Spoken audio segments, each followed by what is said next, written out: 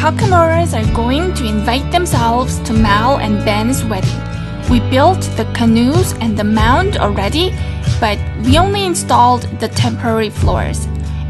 We needed to use the ship for the story, but we didn't have a lot of time to build proper floors. We're going to continue with the project and build the frames for the main floors in this video.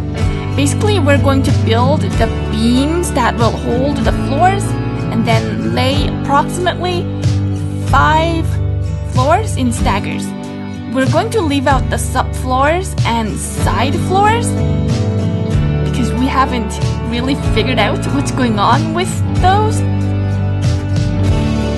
We're going to come back and work on the subfloors and side floors later after we figure out a few other big things. I want to get the big frames and the basic structures done first, and then go back and work on the little itty bitty details later. So to start with this part of the project, I cut out a lot of bamboo skewers in various different lengths. I chose the bamboo skewers because they were the thinnest wood that I can find. The sharp pointy end also helped me puncture through the mound easily. Basically, I tied all these different bamboo skewers together to form the frames. The first floor protrudes out the most from the mound, and the highest floor, or the 5th floor, is closer to the mound and also on top of the mound. So these frames are being built as they are climbing up the mound.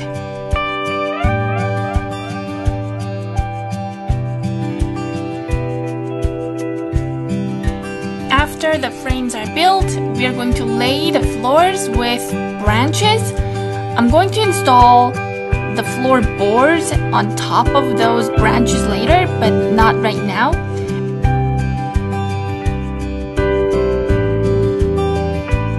And we also have to put the coconut trees in between those floors, so installing those floorboards will have to wait.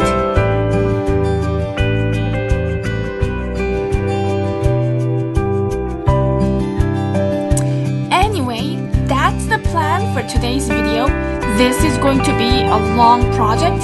I want to fill up the ship with little tiny Kakamoras too. I think I will use the Kakamoras more often in the story videos, so all this effort will pay off in the future. Now, I'm satisfied with the frames. They are not glued to the ship or anything just yet. I still need to be able to take the frames out until I get the walls finished. So the frames are quite flimsy, but it's strong enough to hold the shape on its own.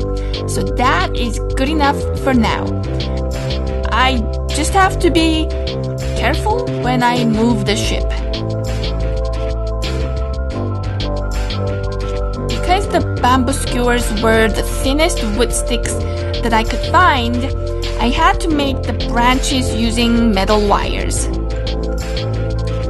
There wasn't anything else thinner. Based on what I can observe, Kakamoras laid the floors with what looks like raw tree branches. They are irregular in shapes and kind of organic like tree branches, so we're going to imitate the look and feel with metal wires. First, I cut a lot of metal wires, some long, some short, and then I covered them up with paper and glue. And then after the glue is dried, I painted them with beige to match the color of the bamboo skewers. It was kind of repetitive and it took several days, but since I started, I should just keep going.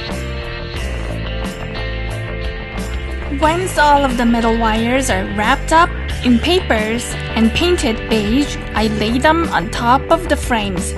First, I was going to sew these branches together so they will stay together, but that turned out to be a long and difficult work, so instead, I glued those branches with a long strip of paper and then painted the paper with the same beige color so they will blend in. I thought about using tape, but I have to glue the floorboards on top of these branches, so tape might get too slippery for the boards to stick to, so I stayed with paper strips.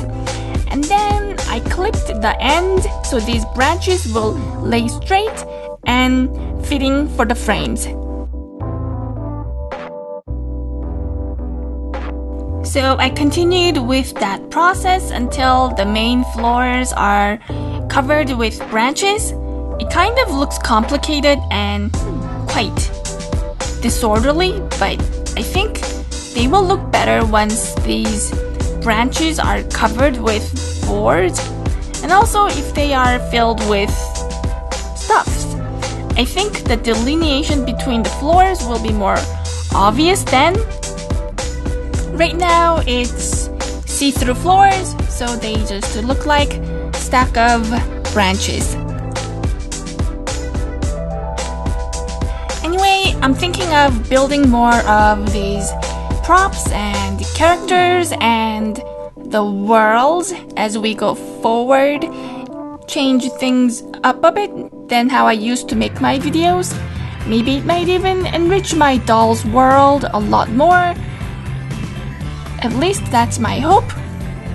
Thanks for watching.